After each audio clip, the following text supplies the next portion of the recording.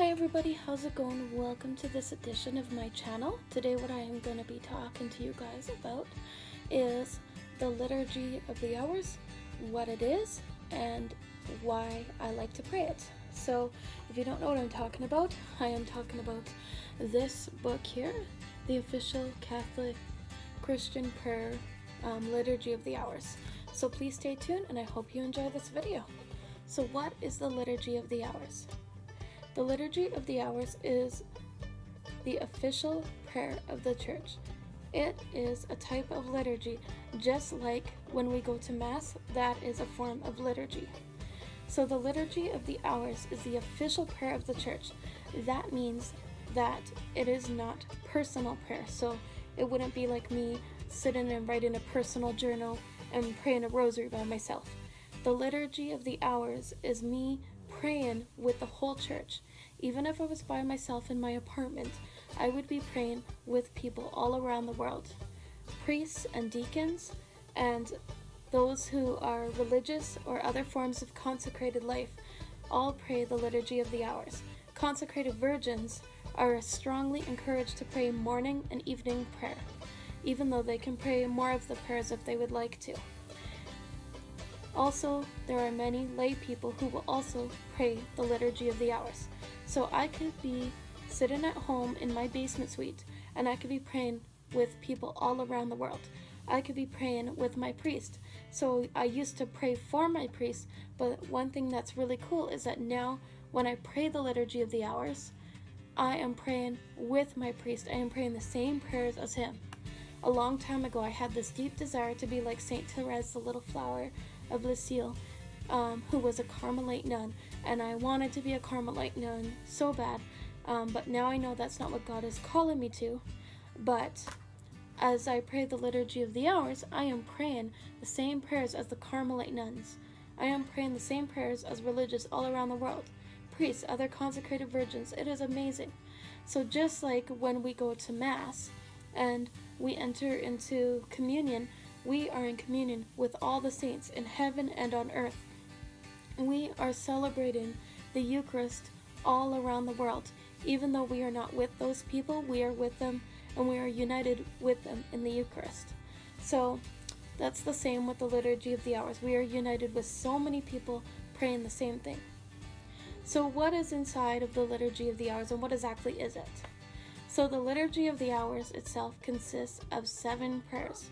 You have your Office of Readings, which is basically reflections from saints or reflections from different passages of scriptures. There's also Psalms in there, and yeah, just different passages and reflections. And then you have your morning prayer, which is basically summed up of Psalms, antiphons, a hymn, and the Our Father, intercessions, and a passage of scripture.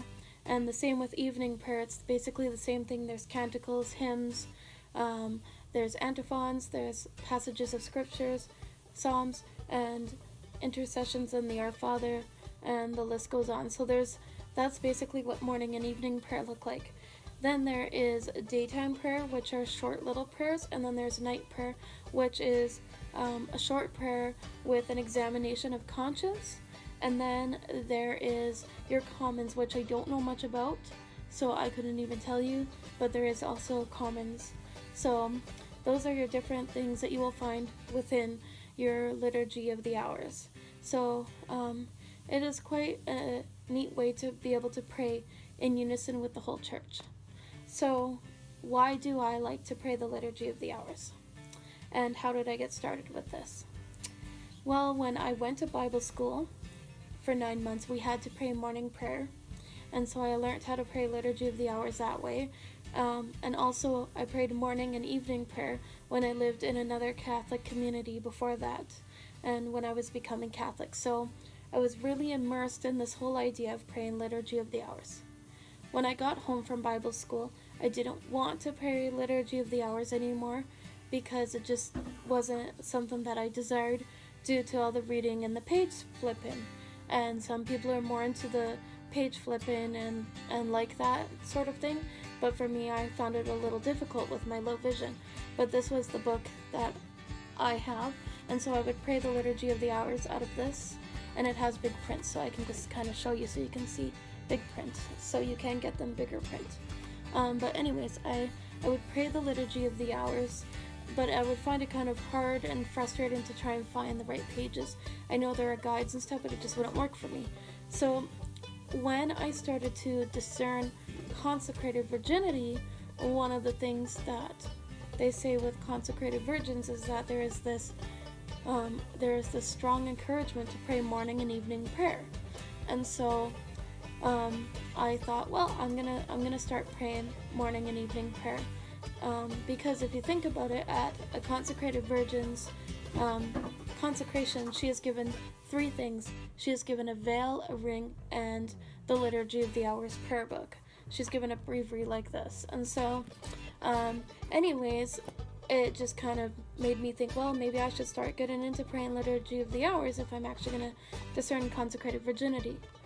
But even though it originally started because of that, I really feel that when I pray Liturgy of the Hours, I am able to get in tune with the scriptures. I am able to enter into the rhythms of the liturgical year. I am able to enter into Jesus' death, life and death and his life and his resurrection, his birth, the whole paschal mysteries of his life. And so it's pretty amazing. And so another really cool thing that's helped me when I prayed Liturgy of the Hours is I've noticed that when I lead music for the Sunday Mass, I notice that when I'm cantering the psalm, it comes easier to me because I'm constantly reading the psalms, whether through morning or evening prayer.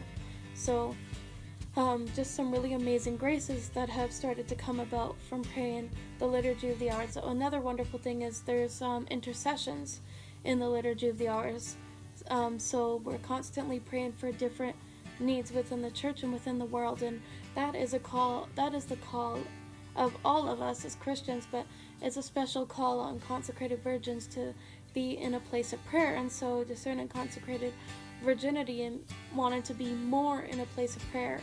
And so I find myself constantly praying more for the needs of my friends and family, praying more, not forgetting as much because I pray the intentions of the Liturgy of the Hours. And so anyways, those are just some of the graces that have happened for me praying the Liturgy of the Hours. So thank you so much for watching this video. I hope it helped.